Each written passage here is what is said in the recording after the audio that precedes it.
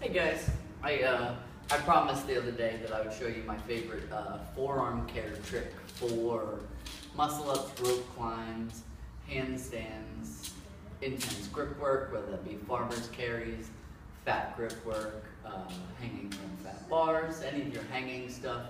If you just start to get the cranky wrists, elbows, anything like that, which I have before, especially when I started to do more false gripping. This part of my elbow was just lit up at the insertion point.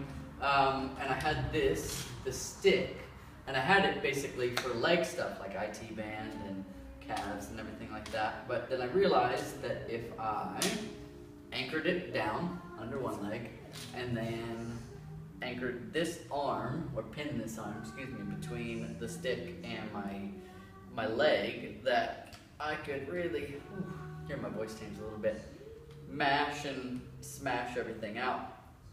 I take a lot of care to go the full length of the muscle.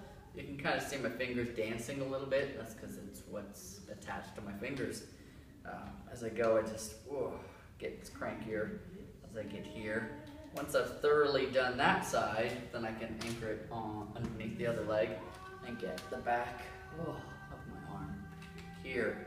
So I found this to be a really, really good trick. Like when I first started doing muscle ups, I got to a point where I couldn't even barely hold on to a 10-pound weight because it just hurt so bad. And I was like, I might have a problem, maybe.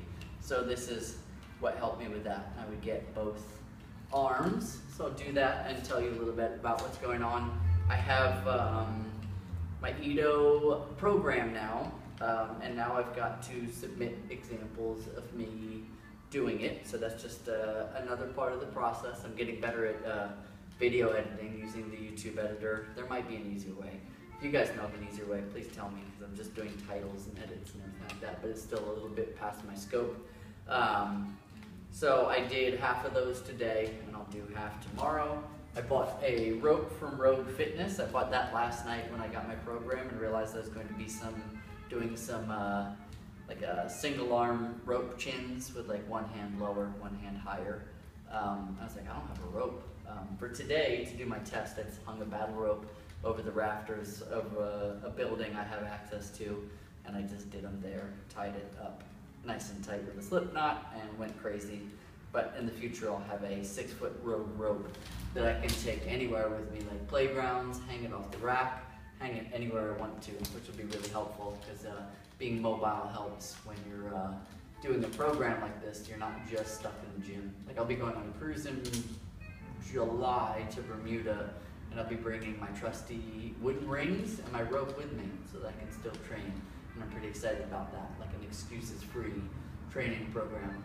It is day 11. I don't know if I mentioned that. I'm pretty stoked that even at day 11, I'm just kind of creeping up to the start of actually starting the program, the full phase 1, but even learning in these parts of the process. So I hope I can share more about what I'm learning. What I'm learning right now is that I've done some work with my gymnastic strength.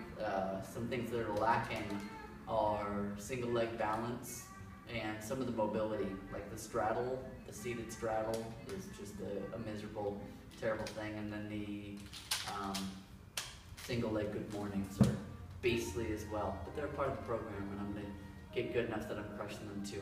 Hope your training is awesome. Hope, again, that you're sharing your gift with somebody, even if you're not a coach. If you just share it with one person, you'll be making a difference. I'll talk to you guys.